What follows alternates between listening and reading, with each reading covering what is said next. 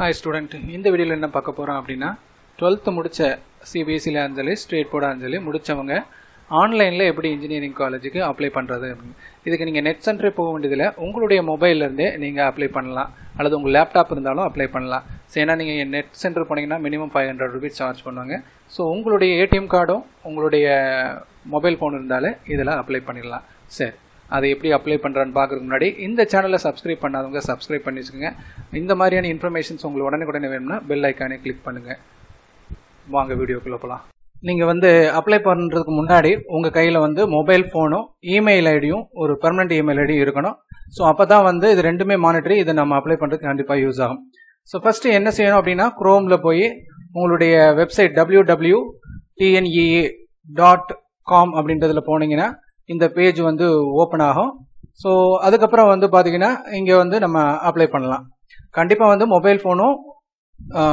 Email ID கண்டிப்பா இருக்கணும் over counselling process இருக்கும் அதை கிளிக் பண்ணிட்டு முதல்ல கிளிக் ஹியர் அப்படின்றத கிளிக் பண்ணுங்க சோ இது பேஜுக்குள்ள போகும் ஃபர்ஸ்ட் உங்களுடைய நேம் 10th ல இருக்கிற மாதிரி டைப் பண்ணுங்க அடுத்து மொபைல் நம்பர் அல்லது நம்ம பர்சனல் நம்பர் அல்லது உங்களுடைய பேரண்டோட நம்பர் கொடுக்கணும் அதுக்கு ஒரு OTP வரும் அதனால அடுத்து பாத்தீங்கன்னா இமெயில் ஐடி நான் ஆல்ரெடி சொன்னேன் ஒரு பெர்மனன்ட் மெயில் ஐடி இல்லனா புதுசா ஓபன் பண்ணி கூட வச்சுக்கலாம் இது மறக்காம வச்சுக்கணும் கவுன்சிலிங் வரைக்கும் இதுல தான் மெசேஜ் வரும் அது அப்பப்ப பாத்துக்கணும்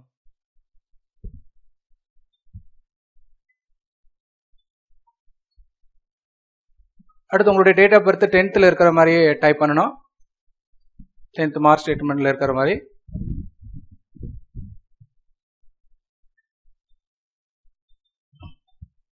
அடுத்து பாத்தீங்கன்னா +1 பாஸ் ஆயிட்டீங்களா இல்லையா அப்படின்றது எஸ் கொடுத்துக்கணும் அடுத்து எந்த ஹையர் செகண்டரியா இல்ல CBSE ICSEன்றதை செலக்ட் பண்ணிக்கணும் அடுத்து பாஸ்வேர்ட் செலக்ட் பண்ணணும் இதுல 6 கேரக்டர் இருக்கணும் அதுல ஸ்பெஷல் கேரக்டர் இருக்கிற மாதிரி பாத்துக்கணும் அதை மறக்காம வச்சுக்கணும் அது ரொம்ப முக்கியம்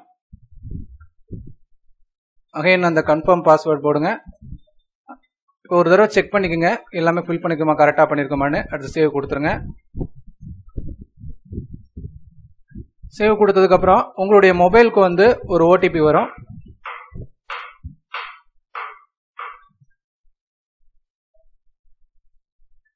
அந்த OTP சப்போஸ் வரலைன்னா ரீசெண்ட் கொடுங்க இல்லைன்னா இமெயில் ஐடியில வரும் என்டர் பண்ணிட்டு சப்மிட் பண்ணிட வேண்டியதுதான்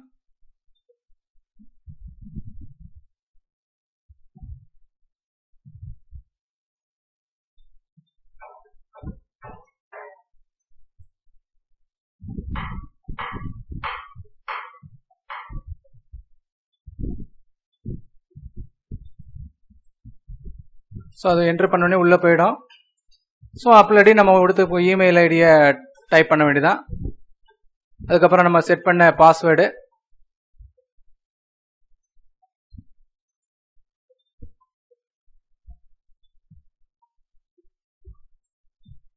டைப் பண்ணிட்டு லாகின் கொடுக்க வேண்டியதான் சோ லாகின் பண்ணோடனே உள்ள போயிடும் கொஞ்சம் நெட் ஸ்லோவா தான் இருக்கு உள்ள போயிடும்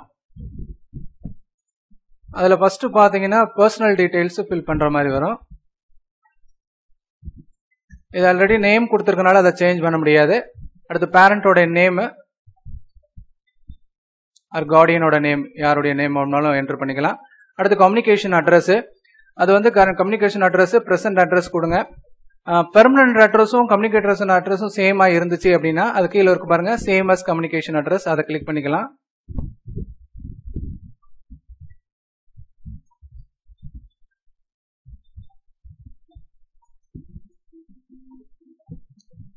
அடுத்து ஸ்டேட் கிளிக் பண்ணிக்கோங்க தமிழ்நாடா இருந்தா தமிழ்நாடு மற்ற மாநிலம் டிஃபரெண்ட் ஸ்டேட்டா இருந்தா டிஃபரெண்ட் கிளிக் பண்ணிக்கோங்க அடுத்த டிஸ்ட்ரிக்ட்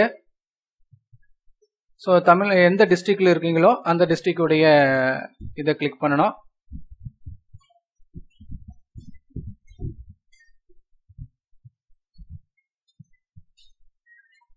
அதுக்கப்புறம் கம்யூனிகேஷன் அட்ரஸ் பின்கோடு கரெக்டான பின்கோடு டைப் பண்ணணும் அடுத்து நேட்டிவ் டிஸ்ட்ரிக்ட் நீங்க பிறந்த டிஸ்ட்ரிக்ட் என்ன அப்படின்றத போடணும் அடுத்து பாத்தீங்கன்னா என்ன உங்களுடைய இது எந்த முனிசிபாலிட்டியா கார்பரேஷனா அப்படின்றத கிளிக் பண்ணுங்க. அடுத்து டேட் ஆஃப் பர்த் ஆல்ரெடி பண்ணிட்டோம், அது மாற்ற முடியாது. அடுத்து ஜெண்டர் வந்து மேலா ஃபீமேலா போட்டுக்கோங்க. தாய்மொழி வந்து தமிழா தெலுங்குவா அதையெல்லாம் போட்டுக்கோங்க.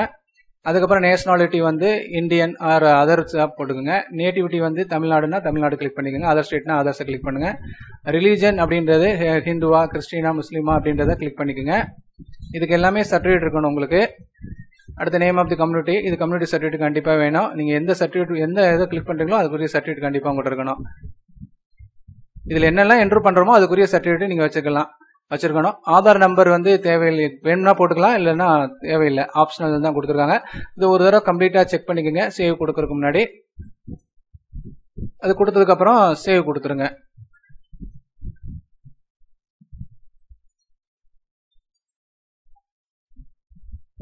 அடுத்து பார்த்தீங்கன்னா ஸ்பெஷல் ரிசர்வேஷன் இன்ஃபர்மேஷன். இதில் நீங்கள் கொடுக்குற எதுக்கெல்லாம் ரிசர்வேஷன் பண்ணுறீங்களோ அதுக்கு ஒவ்வொன்றுக்கும் 100 rupees கொடுக்கணும். ஃபார் எக்ஸாம்பிள் அடிஷ்னலாக பே பண்ண வேண்டியது வரும். ஃபர்ஸ்ட் பார்த்தீங்கன்னா ஸ்போர்ட்ஸ் இது வந்து இருக்கீங்க, ஸ்போர்ட்ஸ் எப்படின்னா எஸ் கொடுத்தீங்கன்னா அடிஷ்னலாக வந்து நார்மல் ஃபீஸோட 100 rupees எக்ஸ்ட்ரா சேரணும். அடுத்து எமினன்ட் ஸ்போர்ட்ஸ் பர்சன்னா அதுக்கு வந்து கிளிக் பண்ணணும். ஸோ ஸ்போர்ட்ஸ் பர்சன்னா அதுக்குரிய சர்டிஃபிகேட் நம்ம வைக்கணும். எமினன்ட் ஸ்போர்ட்ஸ் பர்சன்னா அதுக்குரிய சர்டிஃபிகேட் வைக்கணும். எக்ஸ் சர்வீஸ் மேன்னாலும் அதுக்குரிய சர்டிஃபிகேட் வைக்கணும். ஸோ அது எஸ்னா எஸ் கொடுத்துக்கோங்க, நோனா நோ கொடுத்துருங்க. நீங்கள் இப்போ வந்து டிஃப்ரெண்ட்லி ஏபிள்டு பர்சன்னாலும் அதுக்கும் அடிஷ்னலாக பே பண்ண வேண்டியது வரும். இப்போ எஸ் கொடுத்தீங்கன்னா அதில் டிசபிள் ஏபிளில் என்ன வகையான இதுன்னு பார்க்கணும், விர்ச்சுவலியா ஹியரிங்கா அப்படின்றத கிளிக் பண்ணிக்கணும். அதுக்கும் நீங்கள் கிளிக் பண்ணி இது எஸ் கொடுத்தீங்கன்னா இதுக்கு அடிஷ்னலாக 100 கொடுக்கணும். இப்போ வந்து பார்த்தீங்கன்னா எந்த இடத்துல சர்டிஃபிகேட் வெரிஃபிகேஷன் உங்களுக்கு தேவைன்னு கேட்குறீங்களோ அங்கே கிடைக்கும். மொத்தம் வந்து சென்னையில் மட்டும் தான் நடந்துச்சு, இப்போ நிறைய இடங்கள் நடக்குது. அதில் ஒன்று பார்த்தீங்கன்னா ஸ்போர்ட்ஸ் மேனாக இருந்தீங்கன்னா நீங்கள் சென்னைக்கு தான் போய் ஆகணும். மற்ற இடத்துக்கெல்லாம் மற்றவங்களுக்கு வந்து எங்கே விருப்பப்படுறீங்களோ உங்களுக்கு பக்கத்தில் எது இருக்கோ அதை நீங்கள் கொடுத்துக்கலாம். அடுத்து சேவ் அண்ட் கண்டினியூ கொடுத்துருங்க. அடுத்து பார்த்தீங்கன்னா ஸ்காலர்ஷிப் இன்ஃபர்மேஷன்ஸ், உங்கள் அப்பா என்ன பண்ணுறாங்கன்னு போடுங்க, அவங்களுடைய இன்கம் எவ்வளோன்னு போடுங்க. அடுத்து ஃபர்ஸ்ட் கிராஜுவேட் அப்படின்னா, அதாவது நீங்கள் தான் வீட்லேயே முத டிகிரி படிக்க போகிறீங்கன்னா அதுக்குரிய சர்டிஃபிகேட் வச்சுருந்தீங்கன்னா எஸ் கொடுங்க, இல்லைன்னா சர்டிஃபிகேட் வாங்கிக்கலாம் இருந்தால், ஃபர்ஸ்ட் கிராஜுவேட்டாக இருந்தால். மற்றதுக்கெல்லாம் நோ கொடுத்துடலாம். இல்லை எஸ்னா எஸ் கொடுத்துருங்க. இப்போ போஸ்ட் மெட்ரிக் ஸ்காலர்ஷிப்னா எஸ்சி எஸ்சிஏக்கு வந்து ஸ்காலர்ஷிப் இருக்கா அப்படின்னா அதுக்கு எஸ்ன்னு கொடுத்துருங்க, நோனா நோ கொடுத்துருங்க. அடுத்து எல்லாம் கொடுத்ததுக்கப்புறம் சேவ் அண்ட் கண்டினியூ. இதில் எது கொடுத்தீங்கனாலும் அதுக்குரிய சர்டிஃபிகேட் வேணும், அந்த மைண்டில் வச்சுக்கோங்க. அடுத்து பார்த்துக்கிட்டீங்கன்னா ஸ்கூல் ஆஃப் ஸ்டடி இன்ஃபர்மேஷன். இதில் வந்து 8th to 12th எந்த ஸ்கூலில் படிச்சிங்க அப்படின்றத போடணும். தமிழ்நாட்டில் படிச்சிங்கன்னா எஸ் கொடுத்துக்குங்க. அது எந்த வகையான இது முனிசிபாலிட்டியா கார்பரேஷனான்னு கிளிக் பண்ணிக்கோங்க. இப்போ 8th ஸ்டாண்டர்ட் வந்து எந்த ஸ்கூலில் படிச்சிங்கன்னு டைப் பண்ணிவிட்டு அது எந்த டிஸ்ட்ரிக்ட்னு போட்டுக்குங்க. நீங்கள் 8th-லேருந்து 12th வரைக்கும் ஒரே ஸ்கூலில் தான் படிச்சிங்க அப்படின்னா ரொம்ப சிம்பிள். ஏன்னா அதில் அப்ளை ஆல் 8th to அப்படின்னு போட்டுக்கலாம். அப்ளை கொடுத்தீங்கன்னா அது எல்லா 8th to 12th படித்த ஸ்கூல் எல்லாத்தையும் கிளிக் ஆகிடும், ஒரே ஸ்கூலாக இருந்தால். நீங்கள் வேறு ஸ்கூல் இருந்தீங்கன்னா வேறு கொடுக்கணும். அதுக்கு கொடுத்ததுக்கப்புறம் சேவ் அண்ட் கண்டினியூ கொடுத்துட வேண்டியது. அதுக்கப்புறம் அகாடமிக் இன்ஃபர்மேஷன், எந்த இதில் நீங்கள் ஹெச்சிசிஏ சிபிஎஸ்சின்னு கிளிக் பண்ணிக்கணும்.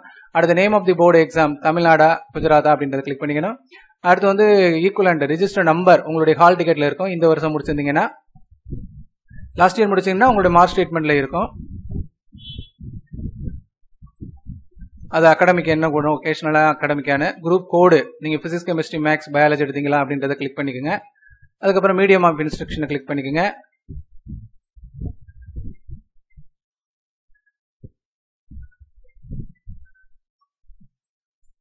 அடுத்து பார்த்தீங்கன்னா அந்த டீட்டெயில்ஸை ஃபில் பண்ண வேண்டியது வரும். அதனுடைய ரிஜிஸ்டர் நம்பரு, எந்த இயர் பாஸ், அதனுடைய மேக்ஸிமம் மார்க்கில் வந்து மினிமம் மார்க் எவ்வளவு எல்லாமே என்ட்ரு பண்ணிவிட்டு அதுக்கப்புறம் நம்ம வந்து சேவ் கொடுக்க வேண்டியது வரும். 2020 போட்டுக்கிட்டிங்கன்னா இந்த வருஷம், 2016 2015 பழைய வருஷங்கள்லாம் அதையும் போட்டுக்கலாம். ஆனால் ரிஜிஸ்டர் நம்பர் போடணும். எல்லாம் முடிச்சதுக்கப்புறம் ஒரு ப்ரிவியூ வரும். இந்த ப்ரிவியூவை நல்லா செக் பண்ணிக்கோங்க. நீங்கள் சேவ் அண்ட் கண்டினியூ இப்போ கொடுத்துட்டீங்க அப்படின்னா எந்த ஒரு இதுவுமே மாற்ற முடியாது. அதனால் நீங்கள் எல்லாத்தையுமே ஒரு தடவை மேலே கிளிக் பண்ணிங்கன்னா பர்சனல் இன்ஃபோ அப்படி ஒவ்வொன்றா வரும். ஒவ்வொன்றா செக் பண்ணிட்டு கண்டினியூ டு பே கொடுத்துருங்க. அதுக்கப்புறம் நீங்கள் வந்து அப்ளை மட்டும் பண்ணுறீங்கன்னா 500 வரும். இதில் வந்து நீங்கள் வந்து அடிஷ்னலாக ஸ்போர்ட்ஸ் பர்சன் கொடுத்தீங்கன்னா அதுக்குரிய பேமெண்ட் பண்ணணும். இது வந்து பார்த்தீங்கன்னா ஆன்லைன்லேயும் பே பண்ணிக்கலாம், இல்லை உங்களுடைய ஏடிஎம் கார்டு மூலமாகவும் பே பண்ணிக்கலாம். ஸோ அது பேமெண்ட் கேட்வே நீங்கள் கிளிக் பண்ணிங்கன்னா அது உள்ளே போகும். அதுக்கு அங்கே போய் பேன்னு கொடுத்தீங்கன்னா பேமெண்ட் ஆகிடும். ஸோ பேமெண்ட் ஆனோடனே அது உங்களுடைய பேமெண்ட் ப்ராசஸர் வரும். அது எல்லாமே முடிச்சு பணத்தை கட்டி முடிச்சதுக்கப்புறம் உங்களுடைய ஜென்ரல் ரிப்ரேட்டரில் வந்து ஒரு டவுன்லோட் ஃபார்ம்னு வரும். அதை நீங்கள் கிளிக் பண்ணிங்கன்னா நீங்கள் என்னென்ன ஃபில் பண்ணியிருந்தோ அதெல்லாம் ஒரு பிரிண்ட் அவுட்டாக வந்துடும்.